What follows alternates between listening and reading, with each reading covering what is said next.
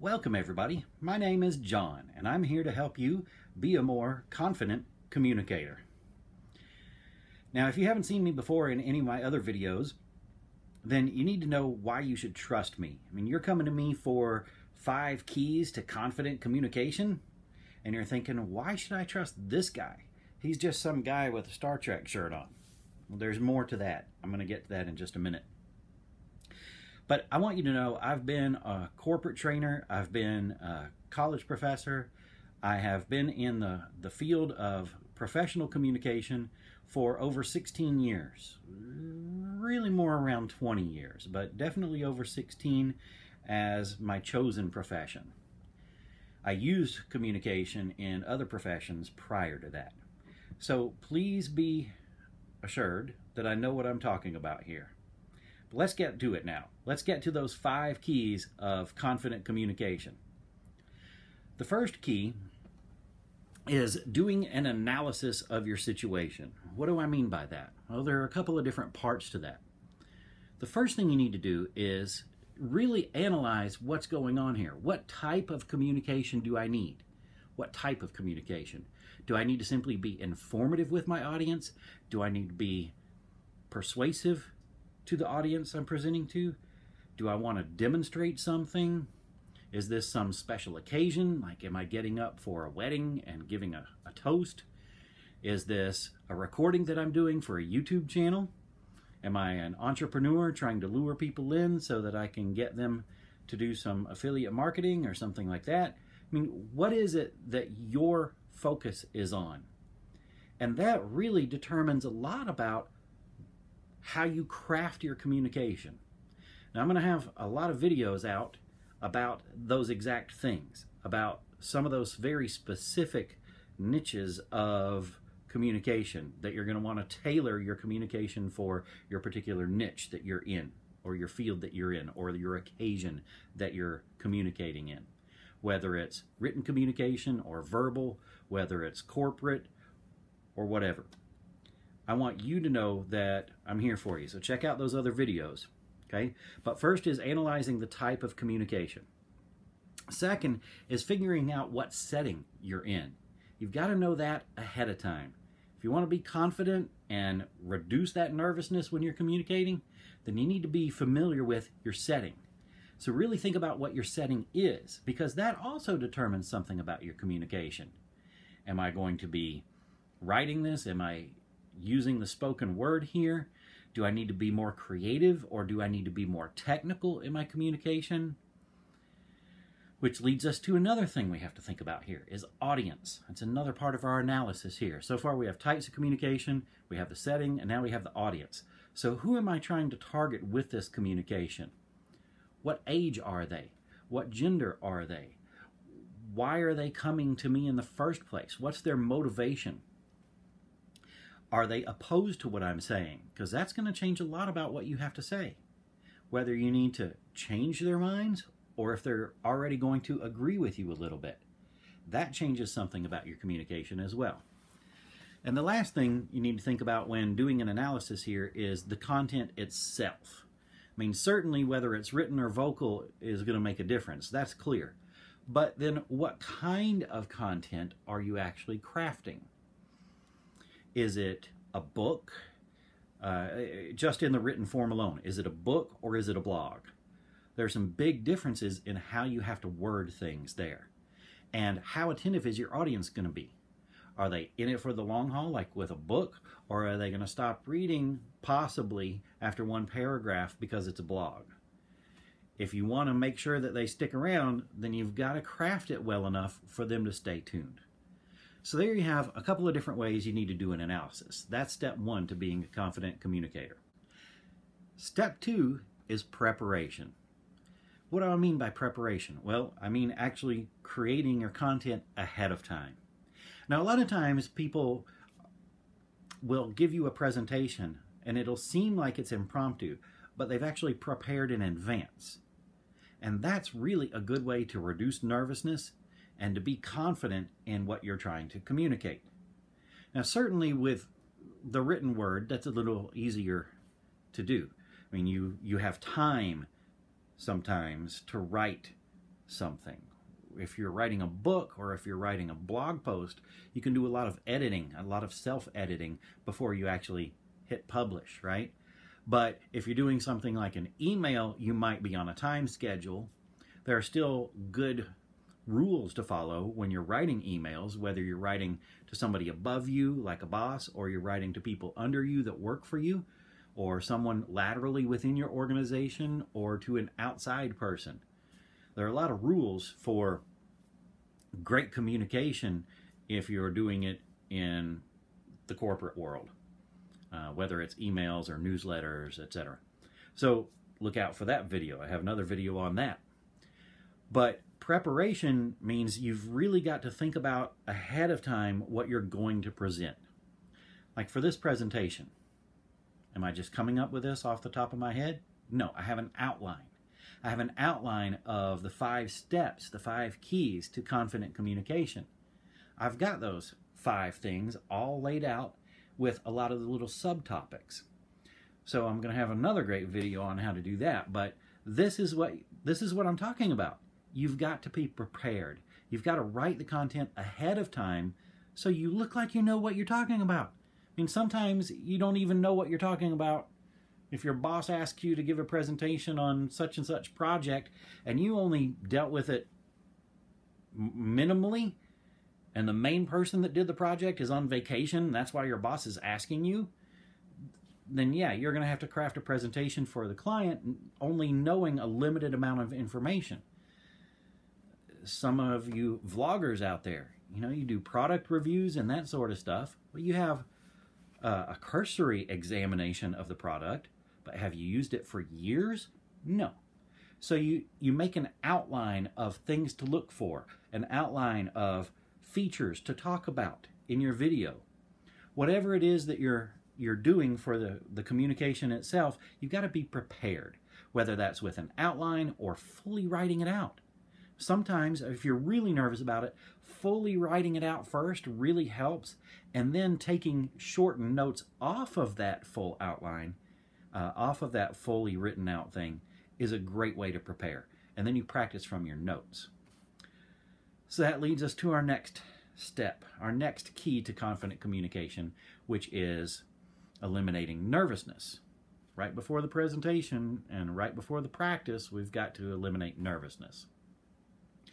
So a lot of people get nervous when it comes to public speaking. A lot of people get nervous when they have to record themselves on video. Not too many people are nervous about writing things, but if you're writing to your boss, that can be kind of nerve-wracking, right? Or depending on the situation, you know, if you have to lay somebody off, for instance, and you need to write them, you know, it's always better to do it in person, but I understand if you need it in the written form so that you have a paper trail, you know, that can be kind of nerve-wracking. Well, depending on what your communication type is, there are different ways to get rid of your nervousness. And for nervousness, really, it's about a couple of things. First of all, you have to understand that there are 2 sides to nervousness. There's a physical side and there's a mental side. And there are great ways to deal with both. And I'm going to give you a little tip right now, even though I have a whole video on nervousness itself, because that's such a huge, huge topic and a huge deal for a lot of people when they're trying to communicate. I'm going to give you a little tip. Breathing exercises. I know that might sound silly and sound crazy, but let me explain. When you get nervous, okay, the physical side of you, what happens? Your heart rate goes up. You start off right here, okay, and then you get nervous up to here, let's say. Some people way up here, right? But you start off here and you get nervous up to here. And what happens in between there, when you're presenting or when you're getting ready to present, is because of your heart rate increasing, your breathing increases a little bit. You get some adrenaline released into your system. That gives some of you the butterflies in the stomach feeling. Some of you get shaky knees. Some of you shake all over. Some of you throw up in advance. I've seen it all. Believe me, in 20 years of corporate communication and academia, communication, teaching public speaking and other courses, I've seen people run out and throw up before a speech. I've seen all kinds of stuff, almost pass out, all that sort of thing. So think about what causes those symptoms, though. Those are all symptoms. Those are physical symptoms of nervousness. And it's all related to the heart rate. So what can you do? Well, you do breathing exercises. Before you go out to present, you do breathing exercises. You lower your heart rate by reducing your breathing pattern. So what you do is you take long, slow, deep breaths. Just like when you're at the gym and you work up a sweat, your heart rate increases and your breathing increases along with it. There's a correlation. If you slow your breathing rate, then you'll lower your heart rate accordingly. So you take long, slow, deep breaths, and I'm talking long. I'm going to give you one as an example.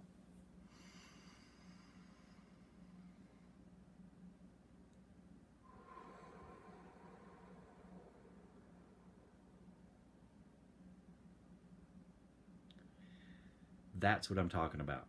A long, slow, deep breath where you inhale through the nose, you hold it for a couple of seconds, and then you exhale out of the mouth.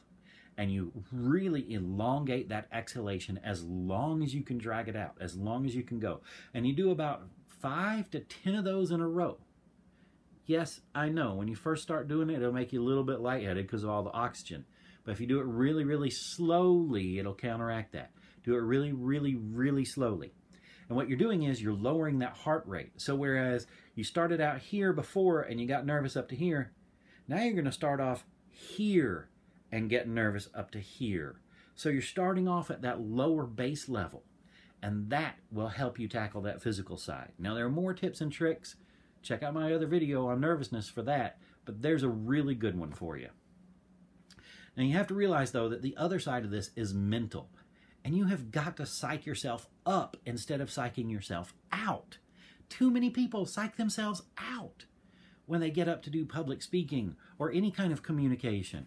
They psych themselves out, just like anything in life. Stop psyching yourself out and psych yourself up. Build your confidence by having that in you, that you want to accomplish something. Tackle it. Tackle it. The same thing goes with communication as anything else in life. Tackle it. There was a quote, I can't remember who actually said this. I'm going to have to look this up. I'll put it in the description if I can find it. But life takes on meaning when you set goals and you charge of them with unstoppable force. When you charge after them with unstoppable force and determination, that's when life takes on meaning. And the same thing goes with communication and public speaking. When you know you have a goal to accomplish, then you tackle that goal. You go for it. You charge at it. Don't be afraid. Now, I know that's easy to say, and a lot of you are terrified of public speaking. But realize that a lot of that is mental, that you can overcome that. You also have to realize that it's normal. This is normal. You're not abnormal for being nervous. Everybody gets nervous. Everybody. Everybody. Some people will say, no, I don't get nervous at all when I do public speaking. Wrong. You know why? It's because physiological tests have shown that every single person, when they get up to do public speaking, their heart rate increases a little bit. They have some of those symptoms. Now, they might start off here and only get nervous up to here, whereas you get nervous up to here or here. But everybody gets nervous to some degree. Everybody gets nervous in some way. So realize that it's normal. And when you start understanding that we're all in the same boat together, that we all get nervous to some degree, then that helps a little bit. Knowing that as part of being human, you can overcome it though. So make sure you check out all of my videos on what I tell you about getting rid of nervousness, because those will help. But realize that it's part physical, part mental, and that it's normal. Okay? That was the next step. The next step, so far we've analyzed, we've prepared our content, and we've eliminated some nervousness here. The last step before presentation is actually practice. Practice, practice, practice. You know they say practice makes perfect? Well, in a lot of people's cases, that's not true. We know that. We can be honest about that. Certainly, even me, as a professional of years and years, you know, a little bit of practice doesn't mean I'm going to have it perfect. I've made a couple of mistakes in this video. But practice does help eliminate them. Now, if I wanted to, I could give this as a flawless presentation. Absolutely flawless. If I practice more. If I'd practiced more before this video, then it wouldn't be an issue. I could go straight through flawlessly, wouldn't have to edit anything out, wouldn't have awkward pauses like this one. But practice does help. It really does. You've got to practice. Now, let me give you a couple of tips to practicing, all right? And everything I'm telling you here today, I go into in more depth in my other videos. But I'm trying to give you the 5 keys to confident communication here in short order, okay? I'm trying to keep this down on minutes. So let me give you some simple ways to think about practice, okay? So first of all, think about what you're practicing off of. What are you practicing off of? What have you prepared content-wise? Did you write the whole thing out? Okay, great. Practice off of that first. That's not what you want to present off later. We're going to talk about that in a second. But what did you write out to prepare? If you wrote out, for instance, a whole speech or a whole dialogue or a whole script, then practice first off of that. And read through it a couple of times, just to get used to the flow of information, okay? Now, I do not want you to memorize. This is the biggest mistake I've seen students make in all my teaching career. The biggest mistake is memorization. Because when you memorize something and then you try to regurgitate that memorized information later, are you going to get everything 100% right? No. You're going to mess something up, right? And think about what your brain does.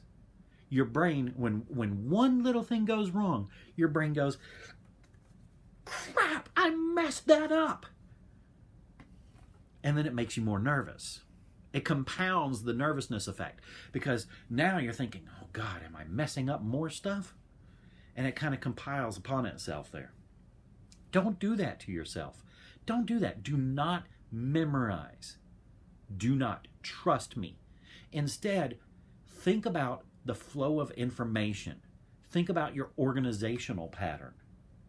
If you have in your brain a good idea of the flow of information, then you'll be able to talk about those things in that order. And that's what comes off as being more confident in communication. So don't memorize. Get used to the flow of information. And then once you go off your notes for an outline, which I'm going to have a whole series of videos on note cards and a couple of different methods for you, but one of the best ways is to do it in a way that you're thinking about blocks of information in the order that you want to present them. And that way you make sure you hit all the information you need and you get it in the right order that you need it. That's key.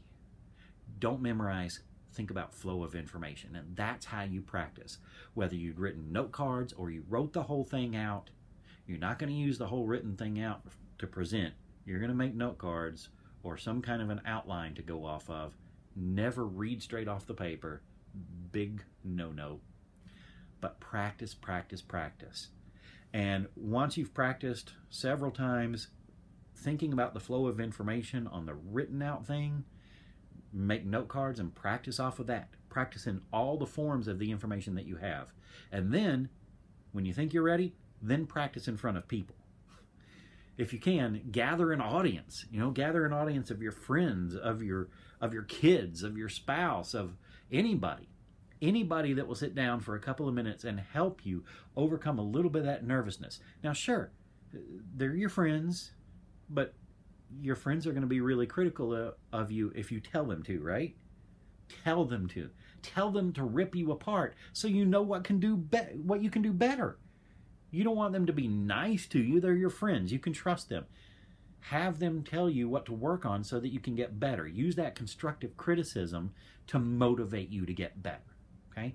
And then after you've practiced enough and you feel like it's reduced your nervousness some because you're used to the information you're going to present, then actually present.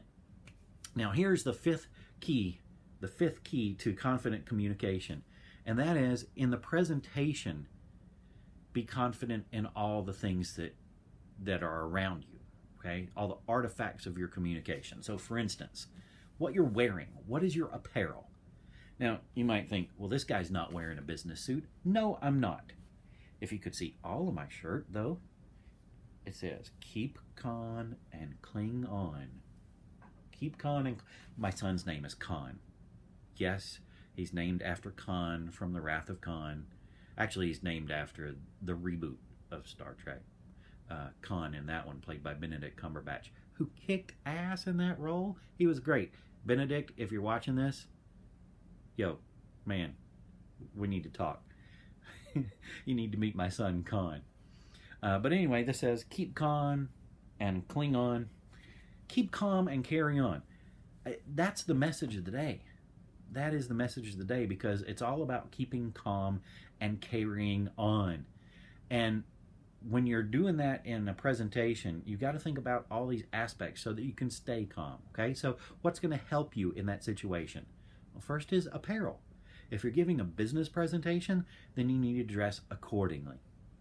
If you're doing a YouTube channel, that's up to you. That's up to your channel. But what message are you trying to get across? I wore this one today, not only because it's a message of the day, but because yesterday was Father's Day, and my boys got me this shirt. My son, Khan, got me this shirt. So that's one thing, is apparel. Look nice. It makes you feel more confident when you dress up. It does. It's proven. Secondly, think about your posture. If you stand up, and you stand up straight, and you have good posture, then you're going to be much more confident than if you're slouching, than if you're sitting down. You have better vocal projection when you're standing up as well. So posture makes a big difference. And there's one particular video I'm going to make. I haven't made this one yet. I'm going to make one particular video on posture and all the errors that people make while they're giving public presentations. And they look pretty comical. But I'm going to have to set up the camera, maybe two cameras, one to film my feet so you can see what I'm doing, and one full body. So I'm going to talk a lot about posture, but it makes a difference. If you stand up straight, you'll be more confident. And then think about your surroundings as well. Are you in comfortable surroundings? If you're in a classroom, what can you do as far as positioning goes? Is there a lectern to stand behind, or a podium to stand upon? Is there a place where you need to stand? Don't walk back and forth all the time. Try to stand still in a couple of places. Stand still for this part of your speech here, and then move over here and stand still for this part of your speech. You know, you can actually plan your movement according to your surroundings, and you'll look more confident instead of pacing back and forth. We've all seen those public speakers that pace back and forth, and it drives you crazy, right? So think about your surroundings and plan where you're going to stand. Practice your posture while you're doing it, and think about your apparel while you're presenting. There's a lot of P's there, aren't there? Alliteration. I'll get there one day. Okay, then you have to think about your focus. Focus on not what everybody else is thinking, but focus on your content. Focus on your information flow.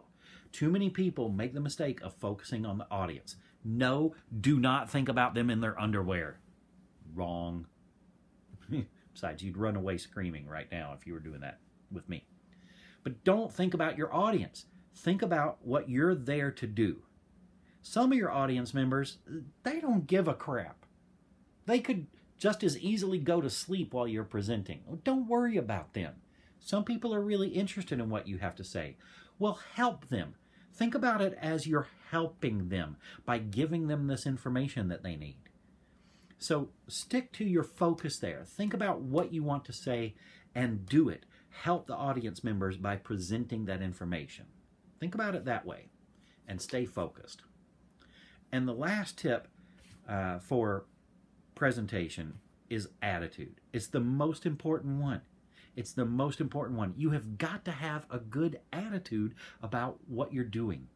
I don't care if you're in a college classroom and you have to give a presentation. Have a good attitude about it. Nobody wants to listen to you whine and complain and piss and moan about something. Nobody wants to listen to you if you're up there and you have a frown on your face the whole time, or you get up from your desk and you walk to the front of the room slouching and you whisper to yourself, man, this is going to suck. Well, what's everybody else thinking then? They're thinking, this is going to suck. I'm going to tune out. So have a good attitude about it. Be happy that you're helping people. Be happy. Try to put on a smile. You know, think about, I have this valuable information that I want to give my audience members, and while some of them don't care, whatever. I'm going to help the ones that want to listen to me. And that's why I'm here for you, folks. I'm here for those of you that want to listen. If you've stuck around this long, I appreciate it. Thank you very much. If you've liked this video, make sure you like it, please, with the little thing, and then subscribe. And you can turn on that bell for notifications, and then you'll know every time I put out a new video. I'm here to help you wade your way through corporate communication, confident communication, relationship communication, international communication. I'm going to help you with all of it, bit by bit, through all my YouTube videos. So hang in there, be confident, and have fun communicating. Have a great day, everybody.